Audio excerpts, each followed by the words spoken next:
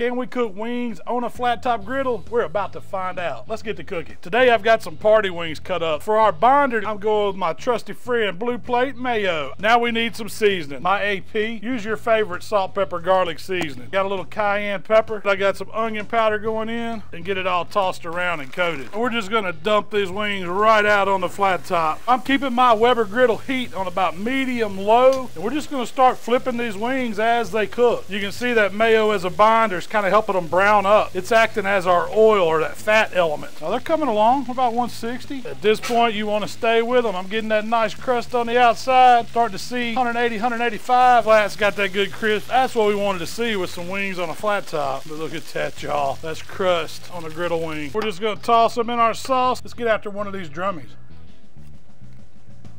Somebody's a damn genius. That's delicious.